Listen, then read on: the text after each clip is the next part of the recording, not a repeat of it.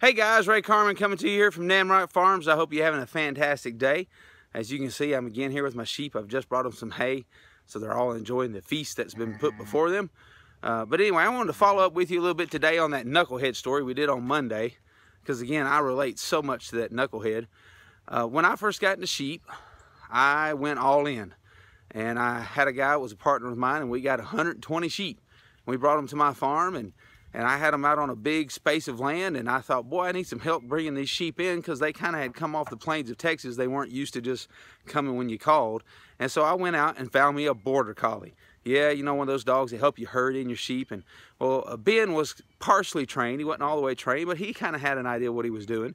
But I brought him in, and part of my responsibility was I had to train that dog to do what I wanted him to do. So the way to do that was to call my sheep in, get them in a pen, 2 or 3 at a time, and work with him. Come by, away to me, down boy, you know, and all the things that you do with a border collie. And I was fresh at it, I was new at it, so what I did was I'd bring the sheep in and I would do that training.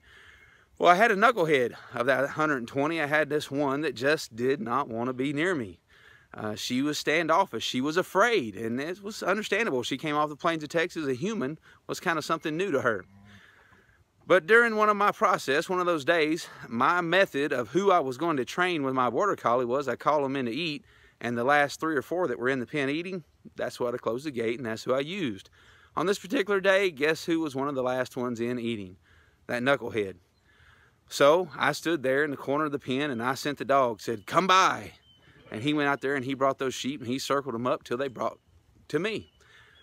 I sent the sheep back out, "Come by, away to me," and he'd bring those sheep back into me. And about the 3rd time I did that, I laid him down, told him good job, was congratulating him for doing such a good thing.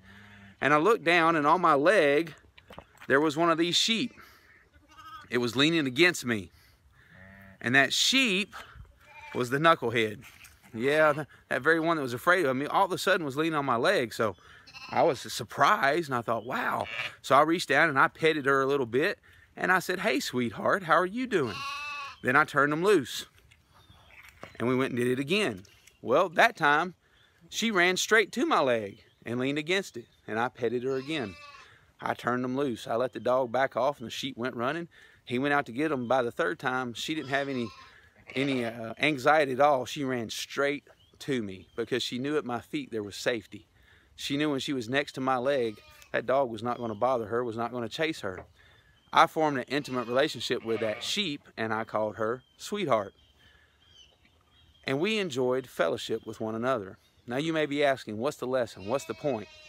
Maybe sometimes in our life, those people who frustrate us, those people, those situations that are just, can't stand it. Maybe, just maybe, it's the Good Shepherd has sent those out behind us to draw us in close to him. That way we can lean against his leg and he can reach down and call us sweetheart. Y'all go have a good day and enjoy the shepherd. I'll talk to you soon.